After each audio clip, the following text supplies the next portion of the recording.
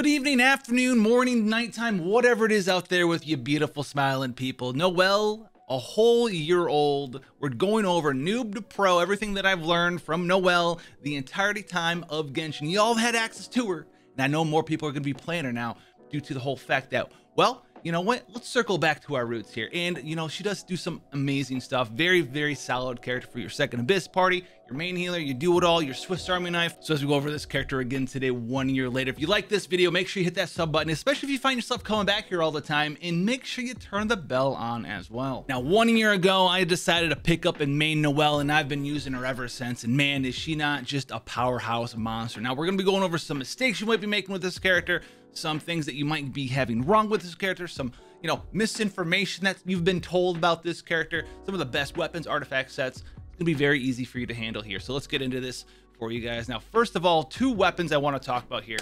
You already know what they're probably going to be here. White Blind, as well as the good old Serpent Spine. Both are fantastic / amazing weapons. She abuses these weapons more so than anything else in the game, especially if you get some refinement ranks on these bad boys. White Blind obviously is a crafted weapon, Claymore. You got to get the prototype for it.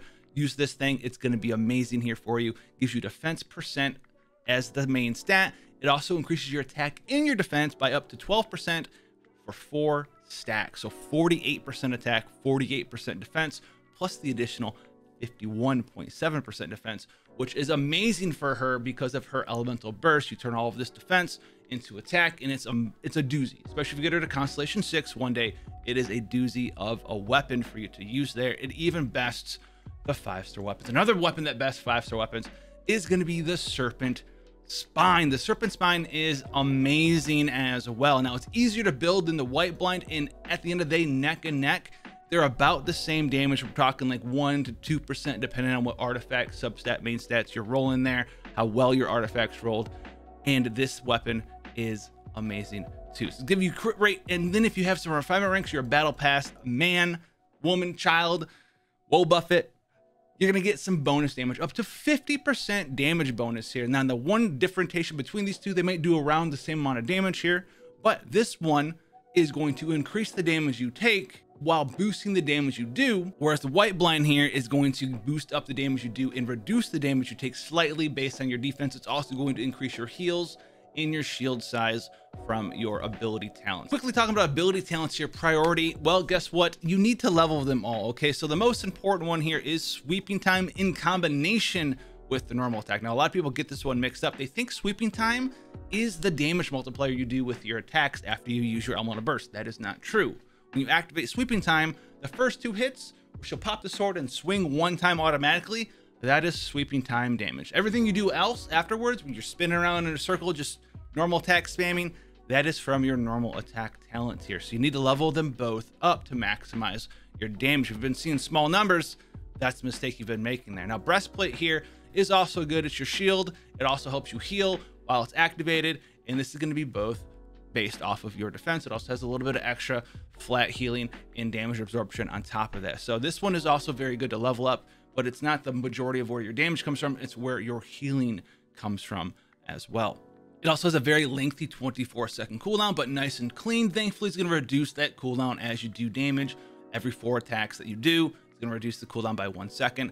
And then don't forget about Devotion here. When you have an active character that's not Noelle and you fall below 30% HP, you're going to get a shield equal to 400% of her defense, which is the make or break actually between choosing the White Blind for some people and choosing the Serpent Spine, because having that big defense is going to be a very big shield for you there. Now, artifact selection, very easy. There's 2 sets you really should focus on here. One of them is going to be either the Gladiator set, the other one's going to be the good old Retracing Bolide set. Both these sets are fantastic here. The easiest one to kind of get access to, because you're going to be leveling up your character if you're a new player, you're doing those world bosses, the hypostasises, all of those things out there.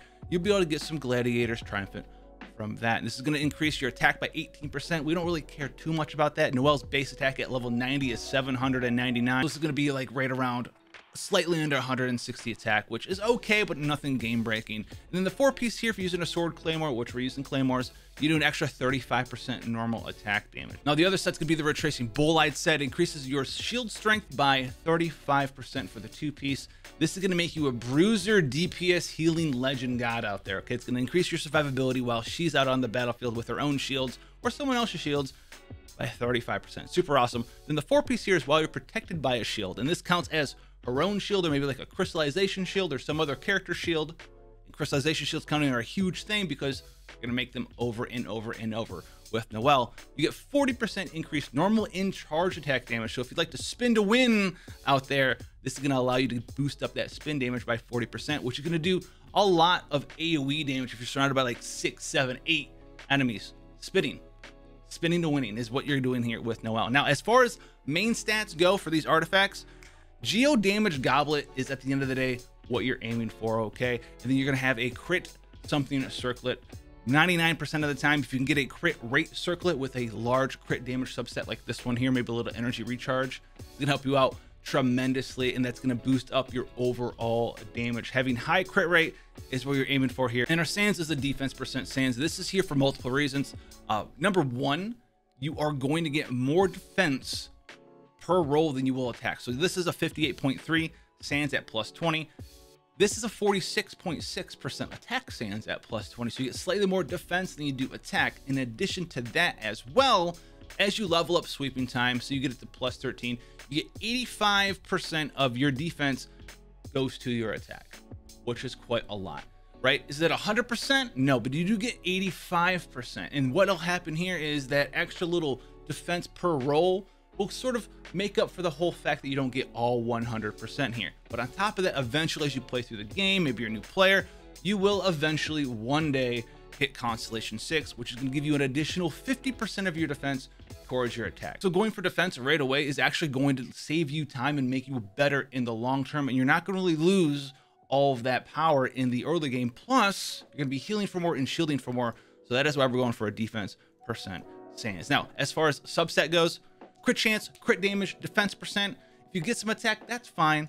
One stat you really don't need is elemental mastery. It's going to boost up your crystallization shields, but they don't really matter all that much. But you do want a little bit of energy recharge. So my total stat distribution here right now, 54 crit rate, 148 crit damage, 129% energy recharge. And that is going to be, you know, if you can hit this, that's kind of like we'll call it the gold standard, right? I know someone out there is like, I have 198 crit damage. Well, you're the G, okay? You got it. I don't, but this is like the gold standard. That's what you try to hit eventually. These are a nice stat spread. 2-to-1 crit damage crit ratio is mathematically the best, but try to hit 50-55% if you can't keep that 2-to-1 all the way up there. Now, as far as constellations go, there is one very important one. If you can get it early on, if you want to make her like your healer DPS substitute, Constellation 1 is very good. And this is going to be because it's going to make your elemental burst in your elemental skill when both activated, make your heal chance 100%, which is a big one there. Outside of this, the other ones are okay. Charge attack damage up, that's fine. You know, extra levels in your shield, that's fine. To be cleaned is pretty cool. Like when your shield blows up, it hits for 400% of your attack. And this does also count if you have your elemental burst activated, where your defense goes to your attack. When it blows up, hey man, if you got that elemental burst activated, it's gonna blow up for a lot of damage. And then obviously C5 and C6, super awesome. 3 extra levels to sweeping time, and then it must be spotless, 50 extra defense to attack. Super awesome there. Now, there's so many teams that you can run with Noelle that it's just amazing. Now, if you can do it, I would try to run her with at least one other Geo character. This is for the Geo Resonance, and the Geo Resonance is, I think, one of the best resonances in the entire game. Shield strength increased by 15%, which is why you saw that I had 50% shield strength in my stat screen, 35% from the retracing bolide, 15 from this, 50% stronger shields. Also, you're going to do 15% more damage, and your enemies are going to have their geo resist reduced by 20%, which is a big damage increase there in comparison to not having this ×2 elemental resonance. Now, there also are a bunch of characters that you can run with her in a double Geo team. You can run Ningguang, you can run Zhongli, you can run Albedo, you can run the main character as well if you have them in their Geo form. All fantastic characters to run alongside her. They're all doing different things, and they're all good for certain reasons. If you want an off damage field character, Albedo. Ningguang, big single target burst damage, also has a Geo damage buff up. Zhongli, I mean, What do you want? It's Zhongli, all right? Zhongli. But definitely try to run at least one other Geo character. It's a very solid second team as well if you're just getting into trying to build a second team for the Abyss. Start with Ningguang and Noelle, and then fill in whatever you need for the other parts, right? You have like a shield or healer, you have a single target damage dealer, you have an AoE damage dealer, fill in something else, right? Maybe you need for certain floors a pyro character, a hydro character, a cryo character.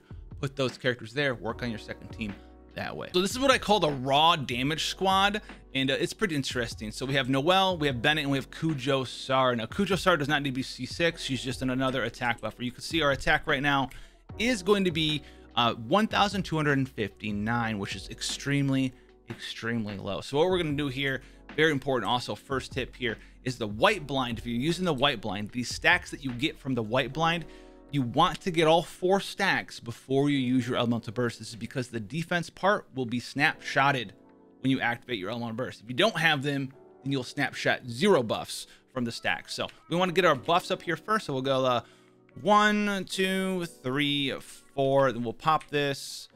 We need to pop this. We'll activate. And now we have 6,807 attack. We have the attack buff from Bennett, we have the attack buff from Kujo Sara, and we have the C6 defense 2 attack buff here. Now, if you had this team in your party and you have access to choosing between white blind or the serpent spine will definitely out damage the white blind here, because yeah, you'll lose 1,000 attack or whatever, but you'll gain 50% elemental damage bonus, and that will significantly outweigh the extra little bit of defense to attack ratio we got from the white blind. So keep that in mind there. In this one circumstance with this one team where you're running double attack buffer, okay, that's where you're going to be using the serpent spine over anything else, although you will be losing out on shield strength as well as heal strength on top of that. And you can do, you know, a considerable amount of pretty decent damage here off the top 46. Answer other common questions I see about Noelle all the time. It's what about XYZ 5-star weapon? If you have the white blind or the serpent spine, you have some refinement ranks on them, don't do it. Like I have a unforged R5 and it's not better. Okay, so white blind, serpent spine, go for that. The defense scaling is just too good in combination with her Constellation 6. Even an R5, something like the unforged, pales in comparison to the good old white blind. It's so amazing on her just because you have so much stats. Almost 100% defense, and then 135% of your defense goes into your attack. It's absolutely wonderful. Now the other one I see is Goblet. What about Defense Goblet? I read in this one guy said Defense Goblet. Defense Goblet is not what you're going to want to be doing now. If you have equivalent substat rolls, crit chance, crit damage, all that good stuff on a Geo Goblet or a Defense Goblet, go for the Geo Goblet. It's wonderful, especially if you're using an attack buffer there. Now, however, if your Geo Goblet is terrible, it's got like 12 attack and HP, and that's it. That's all it has. And your Defense Goblet has a bunch of crit chance and a bunch of crit damage, go for the Defense Goblet because it has better substat rolls. That is 100% what you're wanting to aim for. It's just not worth sacrificing all that crit chance and crit damage for that little bit of elemental damage there. And even though this guy's not intended for new players, I get this question all the time from new players. I don't have these artifacts yet. What should I use? Honestly, just use whatever artifact that has good rolls. If you get like a Geo damage goblet, use it. I don't care if it's a healing goblet.